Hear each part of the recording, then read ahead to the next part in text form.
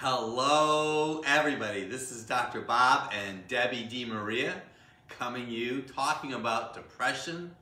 It's going to be an exciting few minutes that we have together right there. It Debbie? sure is, and we don't get to spend too much time together anymore doing this, do we, Dr. Bob? So here we go. We're going to start. We're going to talk about depression because people are depressed. Well, basically, it is the holiday or Christmas season, and people think about it as being fun, exciting, going to parties, enjoyment. But there is another side of this.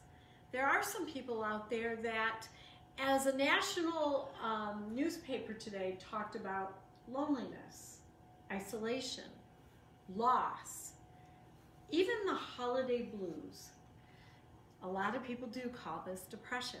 But tonight, we're coming to you with some good news. Because really we have some things that you can do to help yourself into a better state naturally.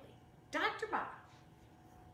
You know, it's kind of interesting because we have many people that come into the office that have challenges. I want you to know that depression itself is obviously very helpable.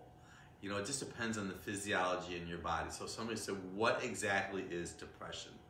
They have a low mood or a depressed mood. I like to say they're almost not happy, and I'm going to just basically read you some very specific body signals of someone who's depressed. They have a depressed mood. They have a lack of interest in enjoyable activities. You know, you ask them to do something and say, no, I don't really want to do that right now. They have a decreased appetite. That's very interesting. Insomnia, having challenges falling asleep. And one of the things I've noticed with insomnia, and I've done more and more research on it, stress has a lot to do with insomnia because it cannibalizes melatonin, which has everything to do with sleeping. Slowing of movement, lack of energy, which I'll briefly talk to you about in one moment, feeling of guilt or worthlessness, trouble concentrating, and finally, suicidal thoughts and behaviors. And that's what's really is serious because we have patients come in today. Their biggest concerns are their children. They don't want them to commit suicide. I want to talk to you about energy for a moment. You know, I've written several books, and one of them is Dr. Bob's Drugless Guide to Balancing Female Hormones. And we talk about the thyroid in that particular book. Typically, if somebody has an issue with depression, oftentimes, Deb, they can have a low thyroid gland, low thyroid or hypothyroid function. So, Dr. Bob, how can we help these people without drugs, naturally? What can we do? Well, first we want to see exactly what they're eating. We might want to do some assessments to them to find out, for example, how their thyroid gland is doing. But you know, Deb, so we know that the brain, we have wonderful examples of the brain here. We have a phosphorus brain, a model that shows you how the brain impacts all the function of the entire human being. But this is a dipstick, and this dipstick is used to insert into the motor of a car to check the oil. Well, we have the ability in our practice to literally put a dipstick inside of your body, figuratively, via either a venipuncture or a stick to your finger to evaluate the oil that's inside of your brain. And the significance of this is so important because we could literally see how much omega-3 fats that you have. There's an omega-3 fat, and I talk about this in Dr. Bob's Guide to Stop ADHD in 18 Days, called DHA. It's a long-chain fatty acid. And what I love about certain times during the year, these are walnuts. And walnuts themselves are a great source of omega-3 fats, Deb. If I was someone right now, the nut of choice, walnut. Well, one of the things I was just going to say is, what can people do today? What is some helpful tips? You know, when we were working on any of our books, most people just will almost like stop you and say, just tell me what to do.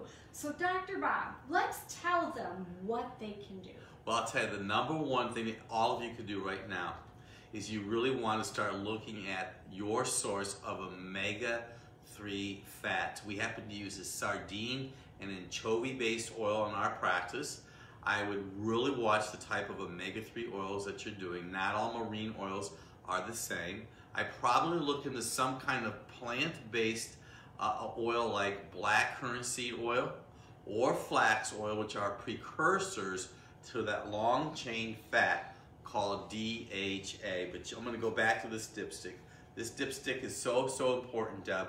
And their thyroid gland is also really important because L-tyrosine, which is an amino acid, which is a protein, L-tyrosine and iodine make thyroid hormone. But L-tyrosine, Debbie, is a natural antidepressant.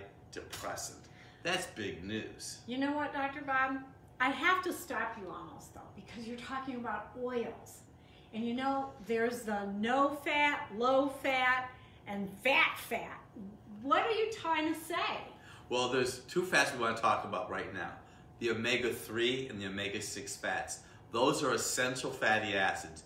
You have to eat them. I would avoid soy oil. I would avoid canola oil. Those oils are usually synthetic, they're man-made, and they're going to trick your body. Now, going back to what we've been talking about with the essential fatty acid testing, sunflower oil and safflower oil are omega-6 fats, and they can cause inflammation inside of your body. Even dairy products, over time, could overpower the omega-3 fats, create inflammation, and I've even seen it cause ADHD. You say, well, Dr. Bob, we're talking about depression. What we have been so fortunate to learn about is it's all a part of the same family. It's all about proper fat metabolism. Your brain needs fat.